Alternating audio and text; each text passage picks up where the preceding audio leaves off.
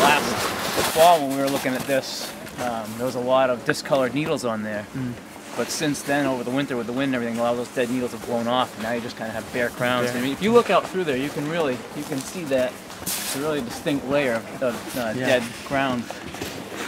About 2/3 of the crown is dead in there. Like this tree, by the time they get over here, this was in there last. Yeah, we're fortunate in most of these stands that we do have a naturally developed white pine understory.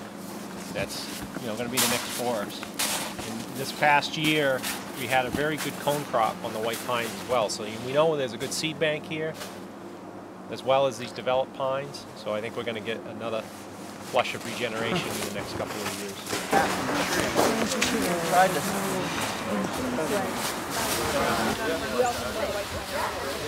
What I want to talk about here is this is a stand that Scott had a harvest in about 3 or 4 years ago.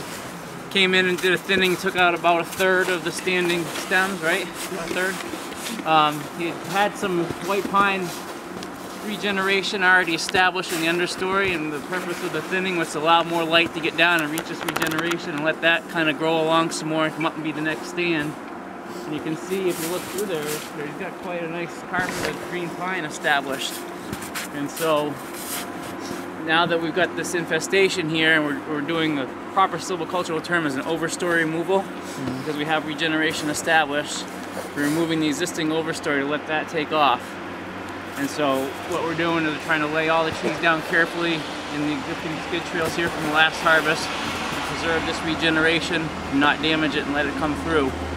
And we'll have a nice quick jump start on the next stand. We won't have to go in here and replant or anything. It's all natural regeneration established through past silvicultural practices.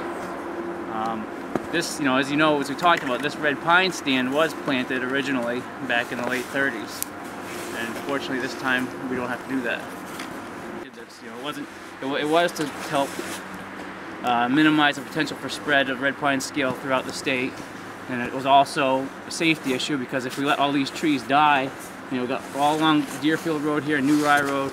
If these trees died and they started falling onto the road, you got a big safety issue there. And again, if all these trees die, you got a real issue with fire. These are droughty, drier soils, more prone to fire in this area, and we just couldn't allow to have that much standing dead timber here. Especially near a developed park area. We're not talking about out in the middle of Bear Brook. This is in roadside and heavily recreated area. So it's important that we really be aggressive and treat it the way we're treating it. And we do, as you can see, and you realize when you come into the park, you go by the toll booth up there. There's a red pine stand right on the right. That's part of this sale as well. 1 Mile Trail is behind there. That's part of this stand. And we realize that this is going to have a dramatic impact aesthetically when people come back this summer to camp, and that's why we tried to get the word out early on. And this was done out of necessity. It would be irresponsible if we didn't treat these stands. Yeah, made me think of Burton Golly. Yeah.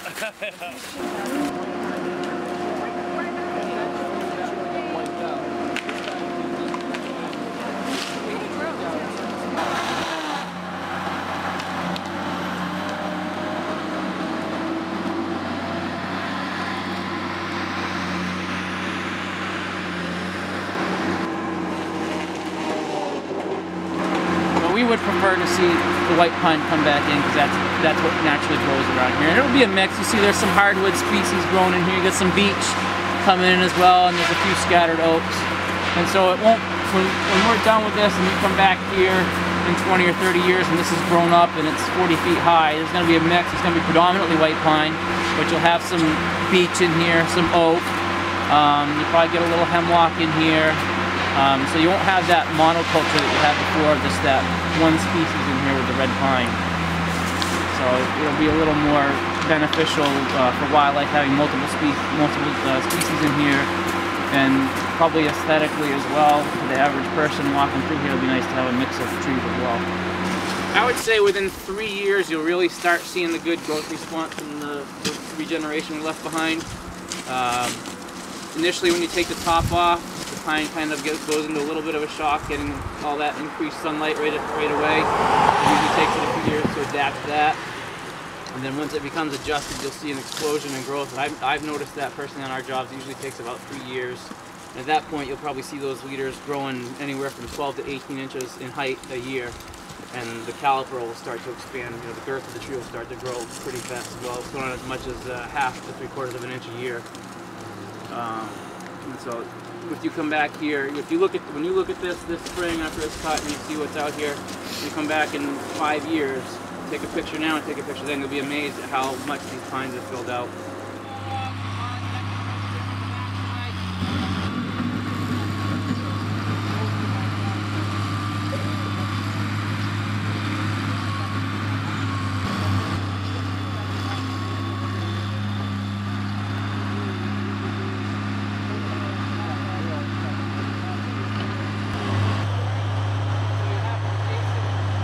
Temperatures, and it's all through there. It's in the part of the life cycle where it's immobile, it's attached, and so it's like a tick. If you pull it off, you can't put it on something else. I mean, the mouth parts would break, and it doesn't have the ability to extract its mouth parts. And so that's why we're trying to get this cut before spring, when all those mobile crawlers are running around looking for a place to feed. So right now is a really nice, good time to cut. Yeah.